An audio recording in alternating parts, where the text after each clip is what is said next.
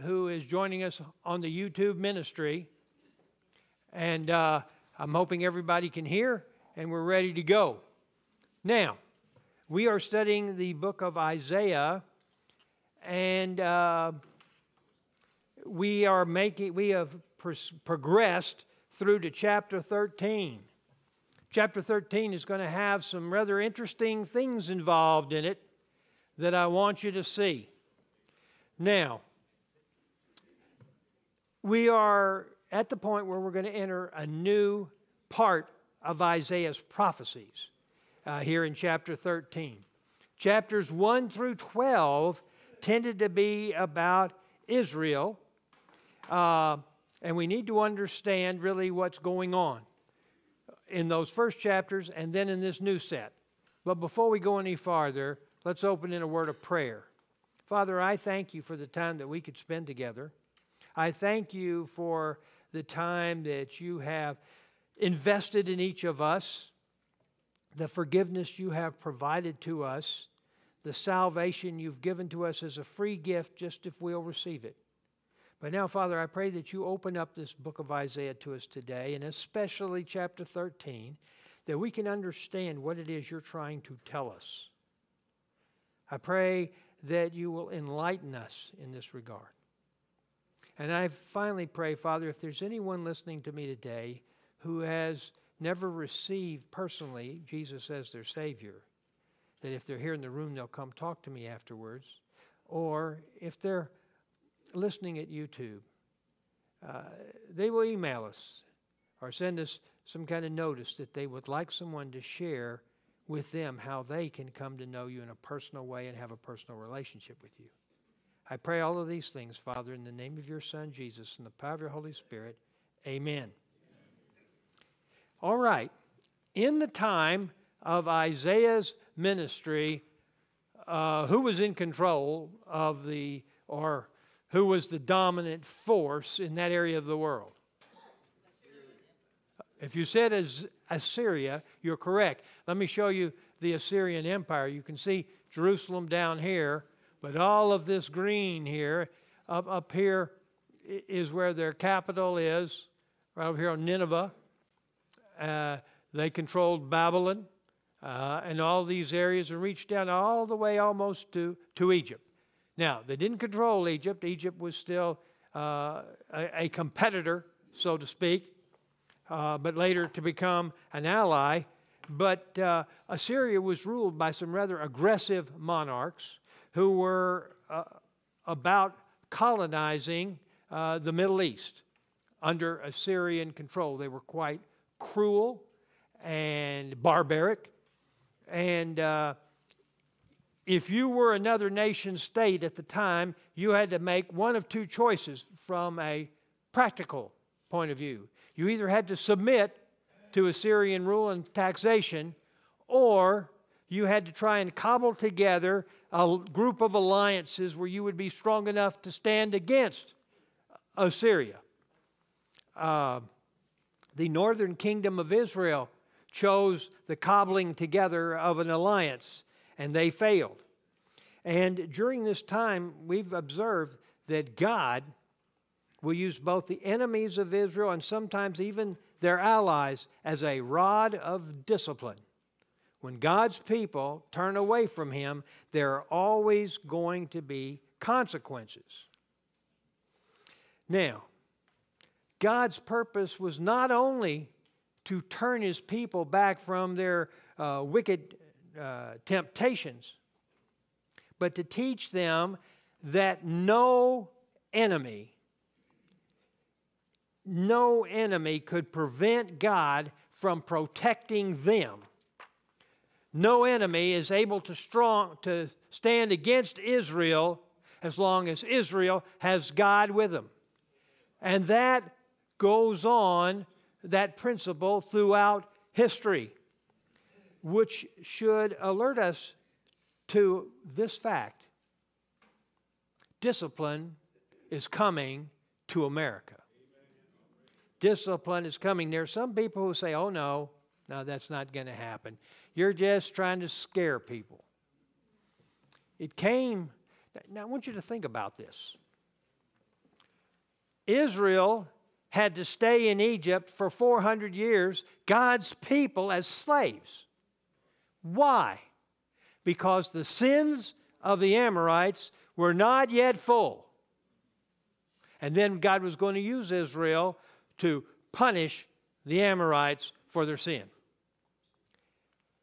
Then God's people came to the point where they rejected him as their king. They wanted an earthly king, and the kings got worse and worse and worse. And finally, their sin became so grievous that God said, all right, northern kingdom, I'm sending Assyria. And in 722, they destroyed the kingdom of Israel, and they scattered the people throughout the whole world at that time, or the then known world in that area, never to return. Judah saw that, witnessed that. Their prophets explained to them what was going on. Assyria came down to attack Judah, and God miraculously saved them. And when I say saved them, he basically killed all the Assyrian army.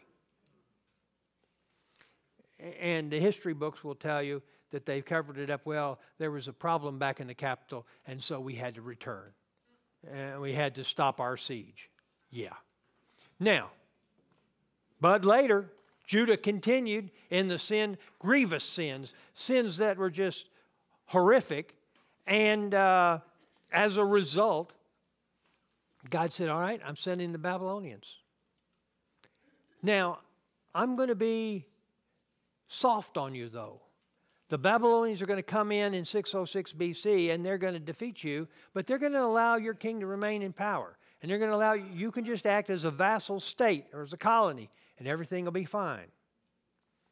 And sin continued, and in 597, the Babylonians came back again. They deposed that king. They put in a new one, and they said, you're going to follow these rules, and if you don't, and they said, we don't have to do what those stinking Babylonians said. And in 586, came back for the last time, destroyed the nation, destroyed Jerusalem, destroyed the temple. There was not one stone left on the other as they tore it apart, this beautiful Solomonic temple. Israel thought, well, that could never happen. That's God's temple. They didn't listen to Ezekiel. He said, you need to understand, God left that temple a long time ago. And so here we are in that kind of situation where Babylon hasn't come yet. In fact, at the time of Isaiah, he wrote probably around 740 BC, his prophecy, his book. Babylon is not going to really come to power. That is the second kingdom of Babylon. They call it in the history books Neo-Babylonia. It's going to come to power around 626. So that's more than 100 years in the future, Babylon will come. And we're going to see in chapters 13 through 23, he's not going to talk about Israel for the time being. He's going to talk about these other nations, and the one he's going to talk about the most is Babylonia. Now let's look at verse 1 in chapter 13, if we can. The oracle concerning Babylon, which Isaiah the son of Amos saw. Now, the first thing we want to do is look at this word oracle. Do you know what it's translated in the King James? Burden. Now, that doesn't sound anything like oracle to me. But you look at this word, it's masah in the Hebrew, and it means an utterance, an oracle, or a burden. Well, those two, burden and utterance, don't seem to be the same thing at all. But if you were to look up in, say, an English dictionary, the fourth meaning of the English word burden is the main theme of a speech, book, or argument. So this is the concept that he's delivering here. Now, I think we should understand this word here to mean something that is weighty, solemn, and grievous in its tone. That's what this is saying. This is not good news. This is bad news. Now, I want you to look at this verse, and I want you to tell me which type of communication is it. Would it be something that was described as something written that was given to Isaiah? Was it something that was not written but was spoken or oral given to Isaiah? Or was it like a video given to Isaiah? Why would you say video? Because of the word saw. Now, if you look it up and say, well, maybe it doesn't really mean that, it means exactly that. He saw it. He looked at it. Now, we're going to need to remember that as we go through, because we want to think, this isn't something God told him. This is something God showed him. And it's going to be amazing. Now, let's take a moment to look at this history of the nation of Babylon. Neo-Babylonian Empire was the initial world ruler. That is, it controlled all of the area then that was civilized at the time of Israel's time in the land. The first one to do that, its capital city was Babylon. Like I said, it started really in 626 BC, and that empire ended under the attack of the Persian king Cyrus the Great in 539 BC. And here we have Hezekiah writing about this empire more than 100 years before it came about. Who did I say?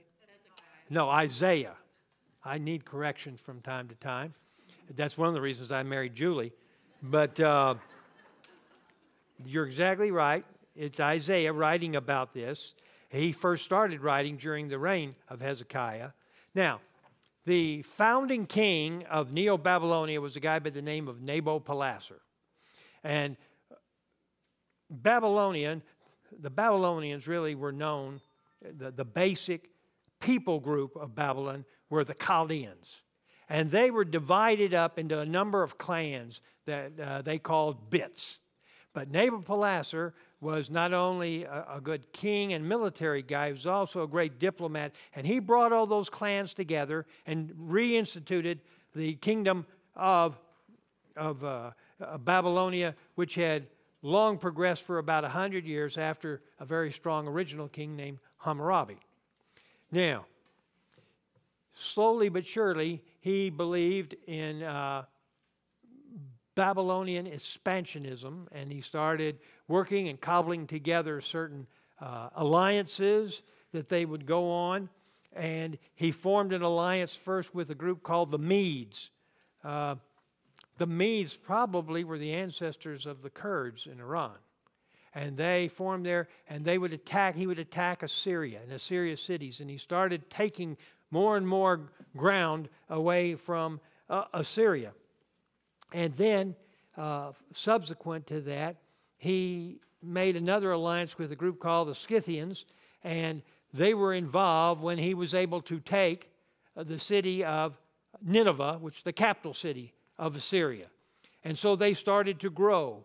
The final real battle occurred at 610 BC when the son of Nabopolassar, who was leading the armies at that time, a guy by the name of Nebuchadnezzar, historians want to refer to him as Nebuchadnezzar II, defeated Ashur-ubali, who was king of Assyria, and his Egyptian allies at a town called Haran. And so we begin to see this coming and growing of Assyria 120 years after the time that Isaiah wrote about him. Now,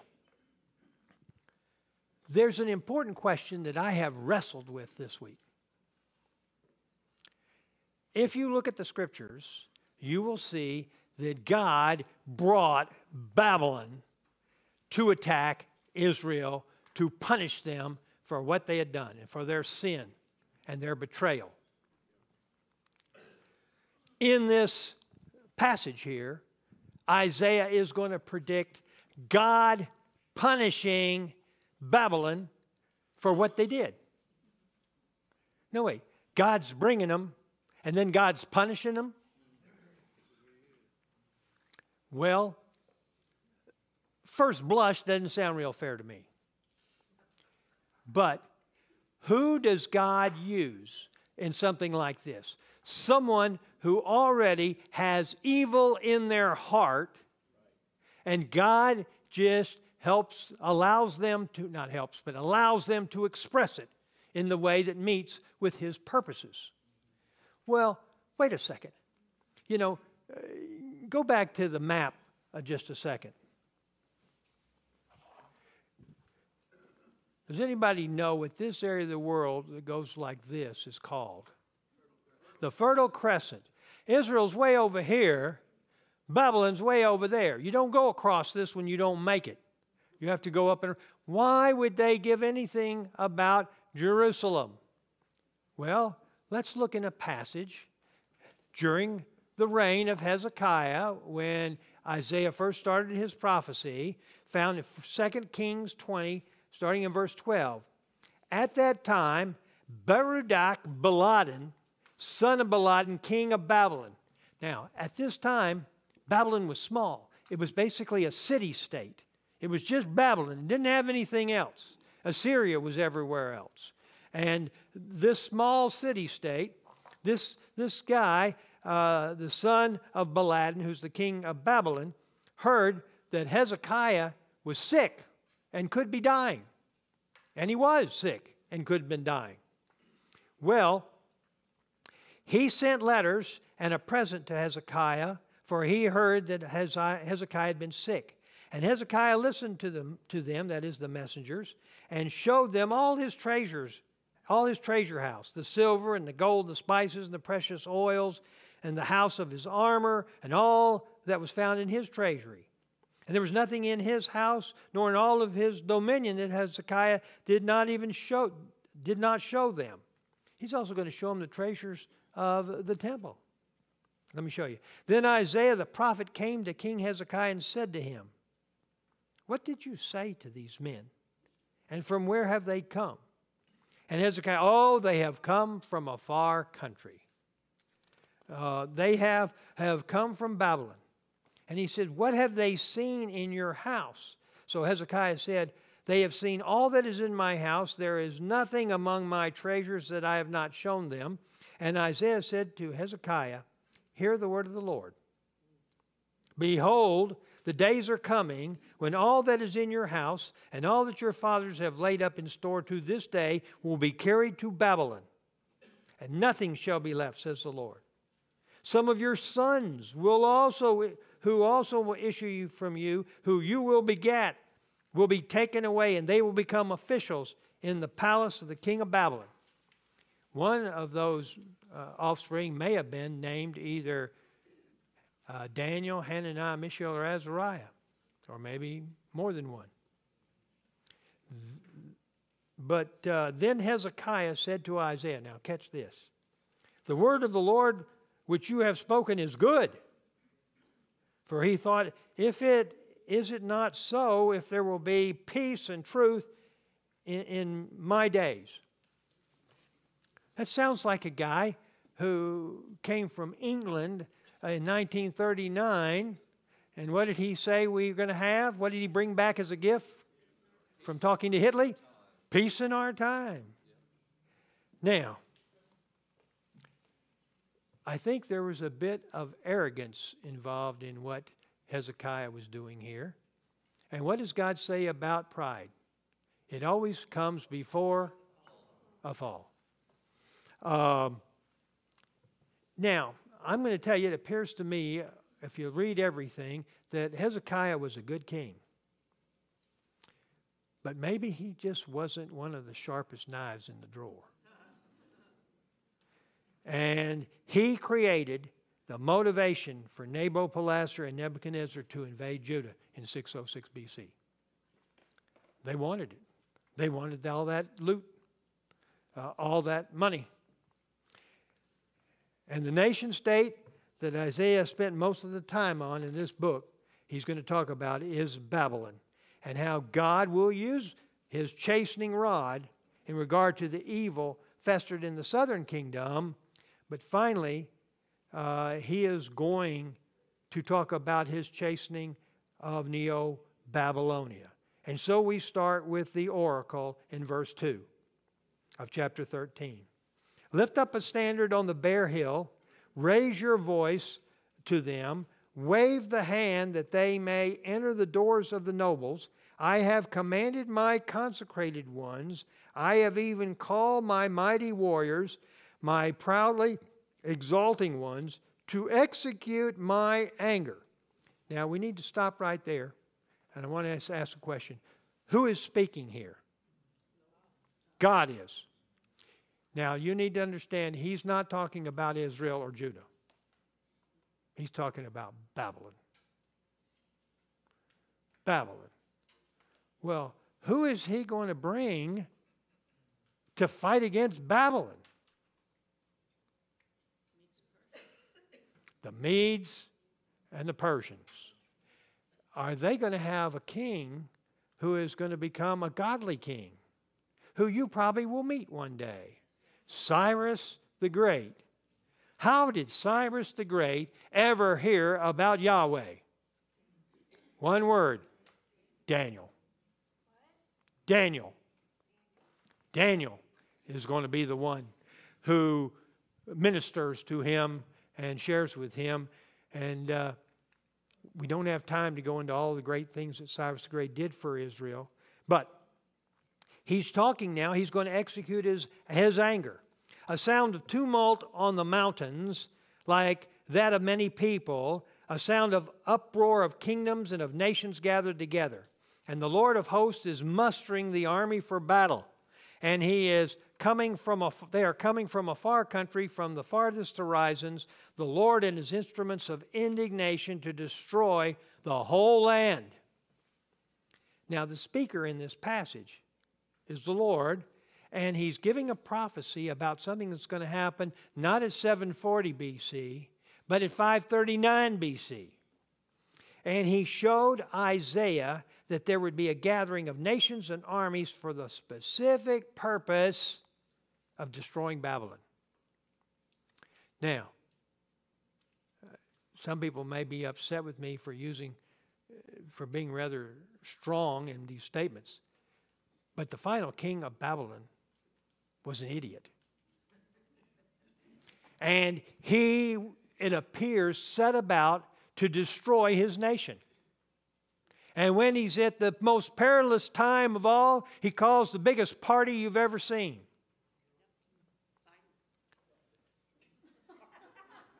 Now, I did not say that. And how dare you speak the truth like that in here? But no, I'm serious. We're not going to talk about politics. I want to talk about Babylon. And we need to see it. Now, the picture of the ensign being raised to rally the troops here is the same thing that was used in chapter 11, verse 8. And they're being gathered to destroy Babylon. And the ones being brought to Babylon, being used by the Lord Almighty, are not godly at the time he's bringing them. They're simply mission-oriented by the Lord God. That's what he's doing. Mission-oriented. These people are going to come and do my will. They're going to destroy Babylon. And this coming destruction is not just of the city of Babylon, but its entire territory and influence. And now we're going to see a description of what happens to Babylon. Why would God write this? Well, one reason he might tell us these things, or tell initially Judah these things, because they're going to see what Babylon does to them. And then they're going to see what happens to Babylon, and knows that God is going to at least pay back. It starts out with the word wail. Wail. What does that mean? Cry out in pain and torment and horror. That's what this word wail means. Wail, for the day of the Lord is near, and it will come as destruction from the Almighty. Now, this is a long passage, but I think we need to read it all to start with, to see what it's saying. Therefore, all hands will fall limp, and every man's heart will melt. They will be terrified. Pains and anguish will take hold of them. They will writhe like a woman in labor. They will look at one another in astonishment, their faces aflame. Behold, the day of the Lord is coming, cruel and fury and burning anger, to make the land a desolation, and he will exterminate its sinners from it. For the stars of heaven and their constellations will not flash forth their light. The sun will be dark when it rises, and the moon will not shed its light. Thus I will punish the world for its evil, and the wicked for their iniquity. And I will also put an end to the arrogance of the proud, and abase the haughtiness of the ruthless. And I will make mortal man scarcer than pure gold, and mankind than the gold of Ophir. Therefore I will make the heavens tremble, and the earth will be shaken from its place at the fury of the Lord of hosts in the day of his burning anger. And it will be like a hunted gazelle, or like sheep with none to gather them. And they will each turn to his own people, and each will flee from his own land, flee to his own land. And anyone who is found will be thrust through, and anyone who is captured will fall by the sword. And their little ones also will be dashed to pieces before their eyes, and their houses will be plundered, and their wives ravished. The accurate word is raped, but sometimes the translators want to smooth it over just a little bit so that it doesn't sound as coarse. And yet that's not the word God used. After looking at this, I want you to see something. All of these things that it's talking about did not happen in 539 BC and following. They didn't. There was some of these things that happened, but most of them did not. Now, has there been a Babylon ever since? No. In fact, we're going to see that Babylonia, there's coming a time when the city of Babylon for a long time has not been inhabited. And there are some people who are thinking about trying to rebuild it, and there have been efforts made to rebuild it. But yes, there was an area referred to as Babylon, etc., that, for example, where the Jews came back from after the captivity. Also, if you read in the books of 1st and 2nd Peter, you will see that Peter sends greeting from the church in Babylon. Now, some people want to say that no. Peter didn't go to Babylon. He went to Rome. You see, he was the first pope. No, he's not. If there was a designated leader of the first church, the first century church, it would have been James, the pastor of the church of Jerusalem. When they had the great convocation to talk about what was required for salvation for Gentiles, who was the chairman of that meeting and who made the final decision? James. But Peter was the apostle to whom? The Jews.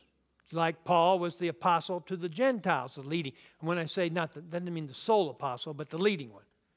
Well, at the time of Jesus, where were the majority of the Jews residing in the world? Babylon. They didn't come back. Only about a fifth of them came back. And we need to understand that.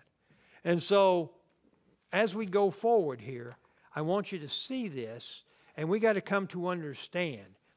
You see, after using the first 5 verses in this chapter to relate to us the narrative of the fall of Babylon, he's now going to provide us additional information as to the day of the Lord. And we need to see this. During the tribulation period, that 7-year period, the last part of the Jewish dispensation, will there be a Babylon? Yes, there will. In fact, if you think about it, and I'm trying to understand this, there will be 3 centers of power in the world at that time. 3 centers. 1, Rome. 2, Jerusalem. 3, Babylon. And Babylon will be a religious center, a mystic religious center. And the mystery religions of Babylon will be brought back. And what is this religious system depicted as in the book of the Revelation? A whore. And what color is she? Scarlet. And she'll be riding on the back of the beast, who is Rome, with the 7 horns, with the 7 heads and 10 horns. Vera. Which is a symbol of the European Union. You mean Europa riding on the back of a bull? You think they just made a mistake in doing that? Of course they did. They were very innocent in that regard. But now, let's look at some of the results that we find in this passage on the day of the Lord on the earth and its inhabitants. There are 7 that I see. All hands will go limp. Why does a hand go limp and not function? Could be pain, elimination of nerves, things like that. Every heart will melt with fear. Terror will seize the people. If you look in Revelation chapter 6, especially near the end, you'll see where it describes that same thing. Pain and anguish will grip them. They will writhe like a woman in labor. They will look at each other aghast. How is this happening to us? They will be saying. And their faces will be aflame. Now, I looked at this. What does it mean? Their faces are on fire? I don't think so. It could be inflamed or red because of embarrassment. It could be some sort of chemical burn or from what the sun has done. They would be sunburned to a great extent. But this description doesn't sound like fun to me. It sounds horrible. And of course, it will be. Now, verse 9 starts out on the destruction of humanity. Now, let me ask you, are there groups in our world today who want to reduce the number of humans inhabiting the earth? Do you know how many approximately humans we have on the earth today? I heard 8.5. I usually go with 8 because it's easier for me to divide and do calculations with. Now, the book of the Revelation says that half of those people, let's say 8, so 4.25 billion, are going to be killed. Now, these other people who oppose God, how many do they want left? Instead of 4.25 billion, 500 million. 500 million. It was on the Guidestones that were blown up in Georgia. They were blown up. Why would somebody want to blow them up so you couldn't see those? Yes. So one of the purposes for the tribulation, known as the day of the Lord, will be the death of wickedness and the ones who practice evil. That's what this passage is saying. And during this horrible time, there will be blackouts. Now, are we talking total eclipses of the sun? No, we are not. We are talking in total eclipses of the sun. Has anybody seen a total eclipse anytime recently? Could you see? Was there plenty of light to function? I drove during that time because I had to get back to work. Julie's unhappy that I did, but that's okay. I do a lot of things sometimes that she doesn't particularly want me to do. But like ride my bike yesterday. But be that as it may, we're talking not about the sun being covered by something and the light coming around it. We're talking about blackout, total darkness. Is it just, now, here again, what part of the earth had the effect of that eclipse that we saw? Small part. We're talking about the whole earth. Dark. Now, I asked myself as I was studying this week, how many times is that going to happen?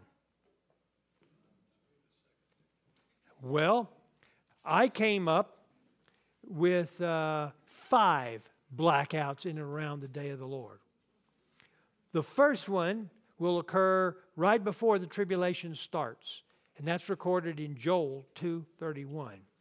The second one will happen during the first quarter of the tribulation.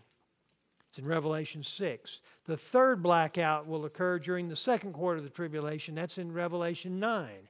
The fourth one will occur in the second half, sometime during the second half of the tribulation period. God doesn't say exactly when He's going to do it because He wants it to be a surprise, I think. But in Revelation 16.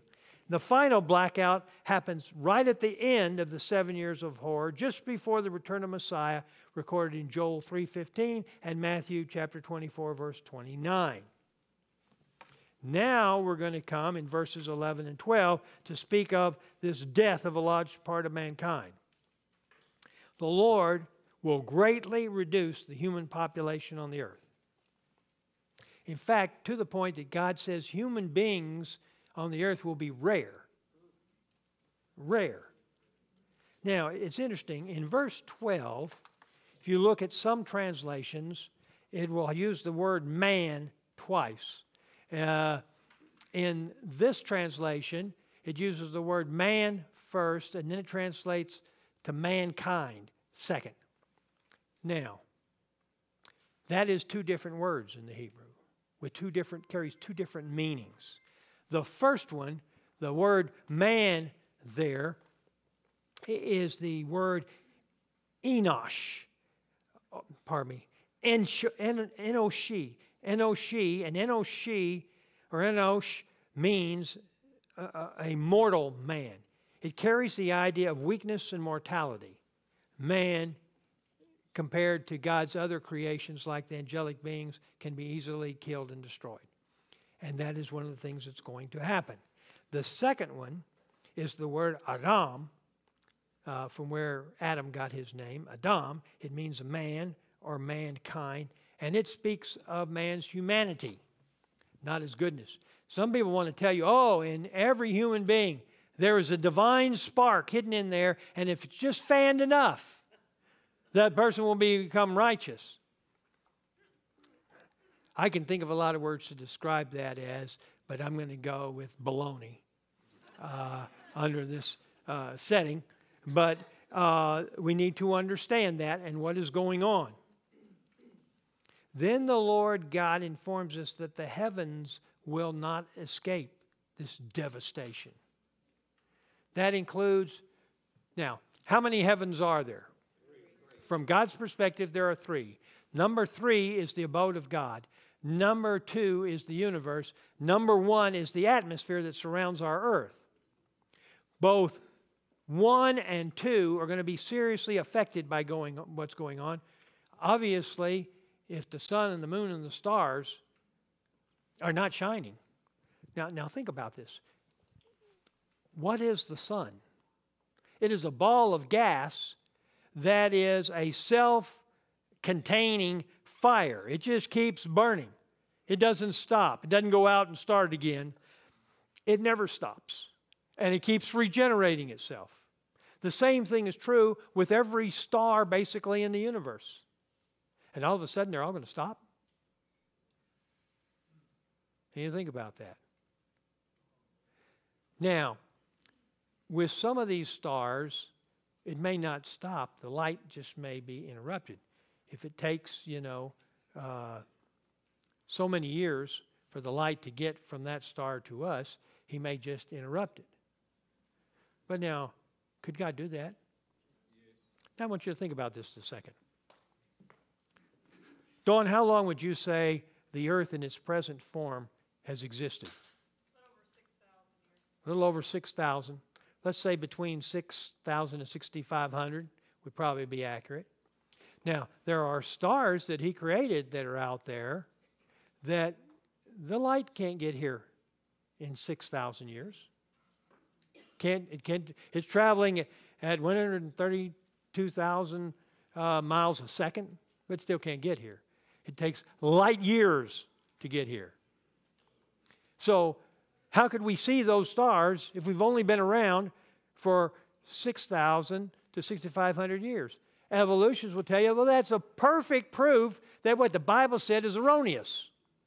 Now, if you were to look in the book of Genesis, it says on day one, God said, let there be light, and there was light. What is light? Well, we best describe it as a combination of waves and particles on those waves, because it behaves like both. But, so when he created that light, he created the sun, moon, and the stars, right? No. He didn't create the sun, moon, and the stars until the fourth day. So all he did was create light in motion. You begin to see? They're wrong, those evolutionists. God created light without a light source, ethereal light, because he can make it happen by just saying it. We probably have never seen the light from one of those stars out there, just the light that he had allowed to travel along the path that the light would go once it started moving. And so you look at this disruption, he will disrupt that light, and there won't be any light. I think also the atmosphere is going to be seriously, probably poisoned, but there's going to be serious things that have happened to it during this 7-year period. Didn't NASA shoot up 3 rockets named after serpents to measure the light before, during, and after the eclipse? I think they did. I don't know the results yet. We'll see. Now this prophet is going to go back to talking about Babylon again at the end of this, and he says some things will happen. Now this is the Babylon during the tribulation period. All foreigners, when these things start to happen, will flee the city. They will get out of there because they know something is going to happen. The inhabitants of Babylon are going to die a violent death, and God will allow a crime spree to occur in Babylon. What kind of crime spree? Well, number one, infanticide. Infants are going to be killed. And you remember when we read it, what does it say? Anyone who is found, and little ones also will be dashed to pieces before their eyes. Now, I want you to think about this. We are reading that. What is Isaiah doing? He is seeing it. There's going to be looting and plundering. He's seeing that. And there's rape. And he's going to see that.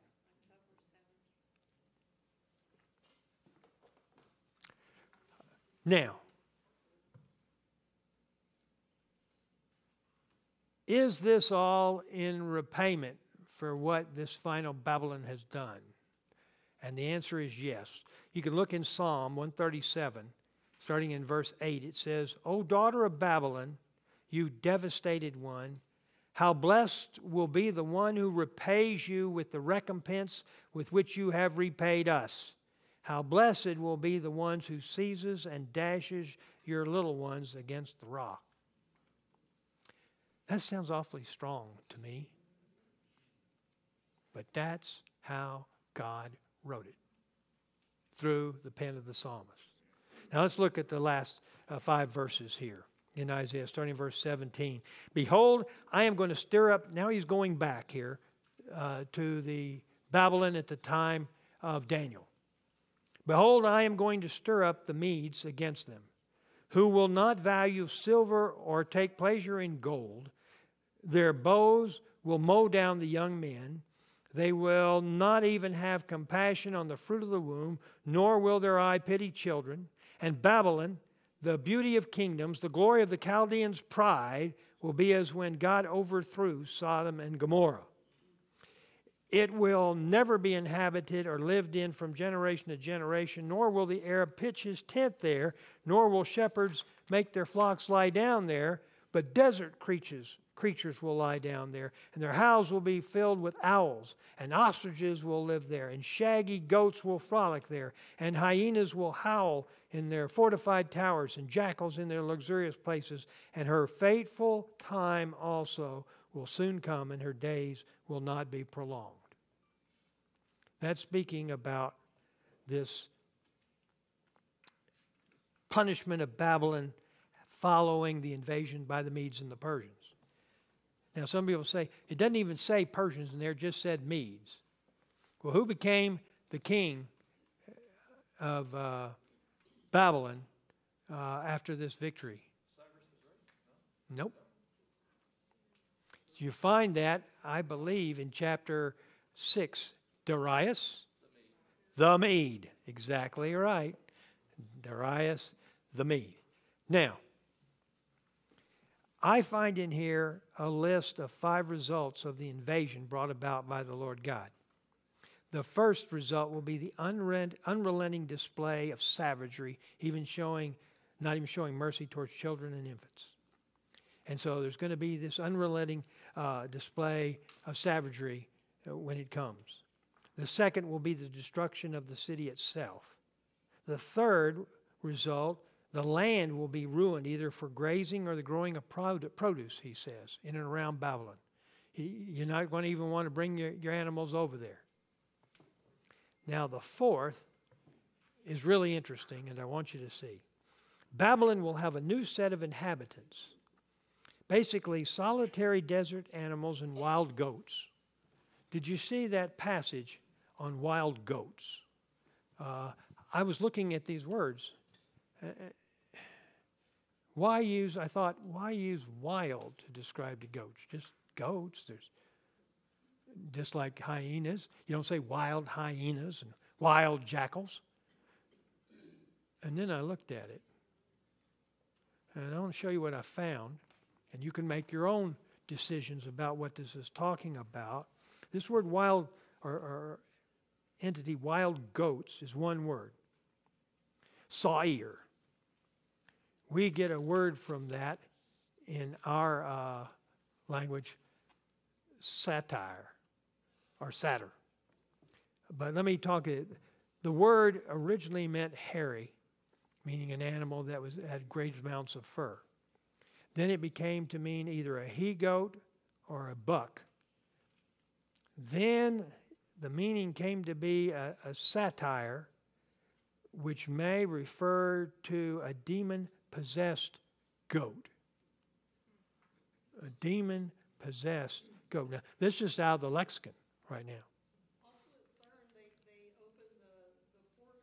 Well, Elon Musk says they're literally sending demons over there. And I saw a video of the... Now, wait, I'm not sure that Elon Musk can send demons. Unless he's Satan. Well, the dance they had was with goat heads. Now, they very well may. In Greek mythology, a satyr was one class of lustful, drunken woodland gods that were represented by a man with horse's ears and tail. In the Roman representation, it was goats, goat's ears, tail, legs, and horns. Now, why would I even bring that up? Is there anything biblical to support such a consideration even, to even think about it? Well, as I was looking, I found something in Leviticus, chapter 17, verse 7. They shall no longer sacrifice their sacrifices to the goat demons with which they play the harlot. This will be a permanent statue to them throughout their generations. Goat demons. So they were, if this is God's word, that means goats demons either inhabiting goats or creatures that appeared like goats who were demonic. Well, that's what the Bible says. And it says, that's not to be allowed in your land. That was probably something the Amorites were doing before they got there. And God said, this is worthy of death. Now, look down in Revelation chapter 18:2, and then I will. And he cried out with a mighty voice, saying, Fallen, fallen is Babylon the Great. She has become a dwelling place for demons and a prison for every unclean spirit and a prison for every unclean and hateful bird. David?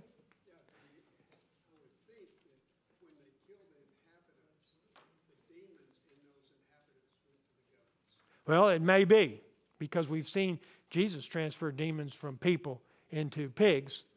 But the fact is, there's a lot of stuff, I believe, that goes on that we don't really know that much about and that are hidden. And maybe even some stuff going on in our nation that, well, let's not get started on that. There's a fifth and final result of this invasion of Babylonia, and that once God begins his judgment of Babylon, there is no delay in his execution. It will be quick. Now, we think, man, God is slow. Not by the way he looks at things. We just wish he would hurry up because we want to see retribution. We want to see sin eliminated from our nation. But God has a time, and it's going to coming. Now, there's a couple of things that I want to talk about before we finish today, and then we'll be done.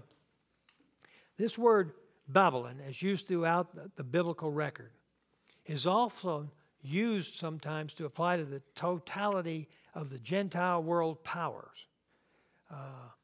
You look at the dream starting in Daniel chapter 2, verses 31 and 31, and ending with this fifth world empire, or maybe just a continuation of the fourth. Let me give you a picture of that. You see, this is the image that Nebuchadnezzar saw, that God showed him this image in a dream. And it starts with the head of gold, which was Babylon, then the arms and chest of silver, Persia, the abdomen and lower torso of bronze, which represents Greece, and then the legs of iron, which represent Rome. Now, the feet were different than the legs in that they were part iron and part clay. Now, the question is this each one of these divisions represented an empire, a world empire. Is these feet different from the legs, or are they part of the legs? Now, if so, we know that Rome no longer rules the world. And yet these feet are going to be the final part of this ruling function. And so they're either a continuation of this fourth that comes back, just like Babylon did, or there's something new, but those are going to be the rulers of the world at the final time in which the Antichrist will sit as the common ruler of all 10, let's just say 10 toes. That's going to be the toes empire. It's like this is the head empire, and they are going to be ruling. If you look in Daniel, there's an interesting statement in there. I can't remember whether it's verse 34, 39, somewhere in there. And the seed of men will be mixed. And I think it's talking about Genesis chapter 6, verses 1 through 4, as Satan makes his last comeback. Now, the other thing it talks about here, there's going to be a stone. And that stone is going to be cut out of the side of a mountain. And it's going to be cut out without hands, which means it's an act of God. And this stone is going to be hurled at the statue. Now, it would seem to me that if you're going to hurl a stone at a statue to kill that statue, I would aim for the head. But it's not aimed for the head. You would think then if you can't choose the head, you'd choose the chest. And let's hit the chest. That's where the heart is. But no, that's not where it goes. It is going directly, go back, right to the feet is where it's aimed at. And when it hits that feet, what will happen, Eddie? It's going to be the whole statue is coming down. And everything about these world empires will fail. Those feet are the final empire of this, and we need to understand it may look bad now, but I believe the stone is on its way. And its final victory always belongs to our Lord and Master. We have chosen the right side. When they come in the end of chapter 6 of Revelation to realize where judgment's coming from, they're going to mourn because they chose the wrong side. That's the first thing I want you to see. Now, second, do you remember when we talked about those blackouts, darkness on the whole face of the earth? The darkness at these pivotal times pictures the darkness of the world without their Savior Jesus. And when will it be darkest, the darkest time ever in the world? During the day of the Lord, the tribulation. And they are also going to provide the perfect backdrop to see the light of His presence when He comes back for us. Now, you need to understand, when He comes back at the end of that tribulation period, He won't be coming back for us. Why is that?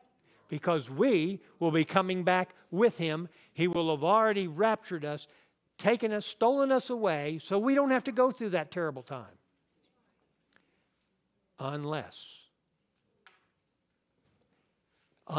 and this is very important, if you haven't listened to anything I've said up to now, just listen to this. He is not coming back for you if you haven't come to the point in your life where, number one, you recognize that God loves you, but that you have sinned. And your sin has permanently separated you from God. And there is nothing you can do to restore that separation by yourself. But God, loving you and seeing that, sent His Son Jesus to become a man on the earth so that He could die. And He died for you because He loves you. Now, I can tell you, I probably wouldn't die for you because my love's not that strong for you. But it was for Him. He loved you so much. Now, I can't understand that love because you think about it. Who else did He die for? He died for Adolf Hitler. How can you die for Adolf Hitler?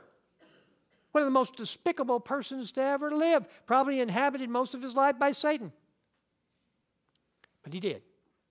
However, recognizing those three things, that God loves you, that your sin has separated you from God, but that Jesus died to pay the penalty for your sin, is not enough. Satan knows those things. His demons know those things. You have to individually receive Jesus as your Savior. Now, we know that in Revelation, in John 1:12, it says, "But as many as received Him, to them He gave the right to become children of God, even those that believed on His name." It's all about His grace and your faith. You got to trust in Him. Place your life into trust for Him. If you don't do that, very likely you're going to go through this 7-year tribulation period. And you're going to see all the horror and the things that we've described here, depending on how long you make it.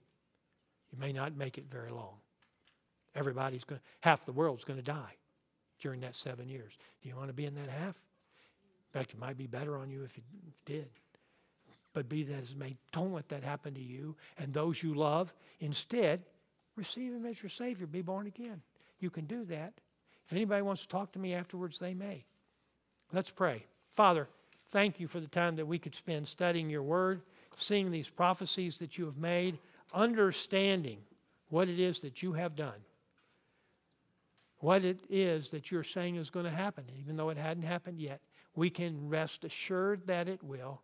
And we want to thank You today that we don't have to go through that we belong to You, and we can look forward to Your coming back for us, meeting us in the air and taking us back home with You to spend 7 years in the wedding feast of the Lamb. Father, please come soon. But if there's anyone who hasn't made a decision, help them to understand that time is coming real soon. And if it comes, their decision will be made by their inactivity. I pray these things, Father, in the name of Your Son, Jesus, and the power of Your Holy Spirit. Amen. All right. Do we have any questions? All right. Rena does, right back there.